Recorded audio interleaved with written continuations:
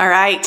Hello, everybody. So I just want to give you a little support with day 4, should, have to, need to, must. Okay. So here's the thing. Your mind may argue, maybe like, of course I have to do these things and I have to. I can't not pay my taxes. I can't, stop feeding my children. That kind of thing. But you'd be surprised.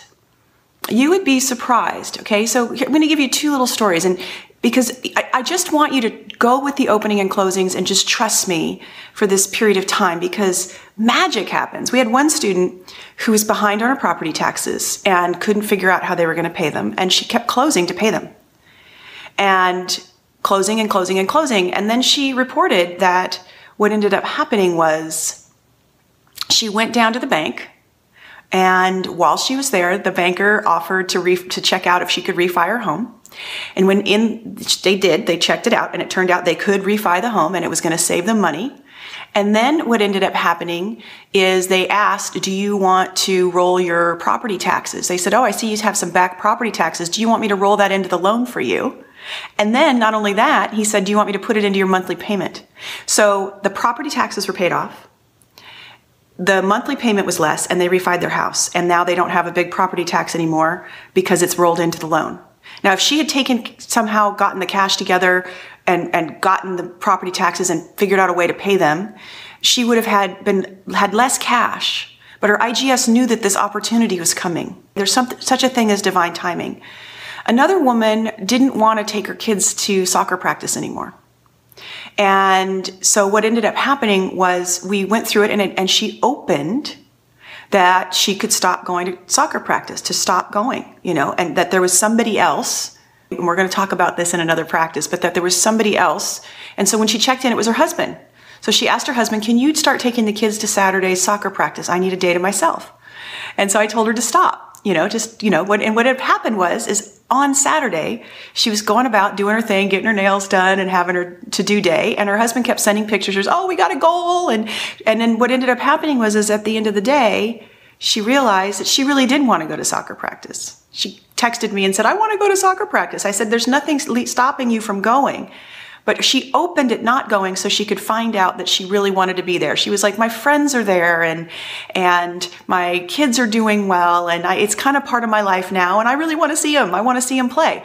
And so it changed her mindset. So there's ways in which we don't know why your IGS is closing at something that's on your should, have to, need to, or must list, or why it opens you. But what I can tell you is if you close at exercising, which that is one a lot of people get, there's only so much time in a day. And if you close at exercising, right now is not the time for you to be doing your exercise practice. Let it go. It'll come back around if it's supposed to be there.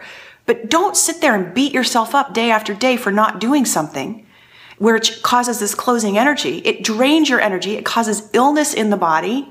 And not only that, it takes away from your joy in life. And there is something else for you to be focused on. That's the key point. What is opening on your list is what is important for you to focus on now. And what isn't opening you on that list is not important right now. Let it go.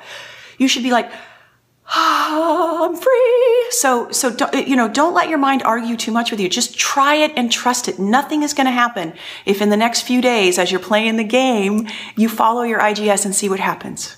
This is a completely new way of doing things. And if you'll just give me a little bit of a credit here, I promise it's going to transform your entire experience of your life. You can live a life where you're only doing what you want to do, what opens you to be done. Truly, what opens you. And then you have energy for it, and you're full of life, and everything feels like a pleasure. So just keep going. Just keep going. Make sure to give me some comments. I love to get your love. Thank you so much for doing the Recreating You game. I hope you're having extraordinary ahas already. People have from day one. And so no matter where you are in the game, there's amazing things that you're learning about yourself and the power that lies within you.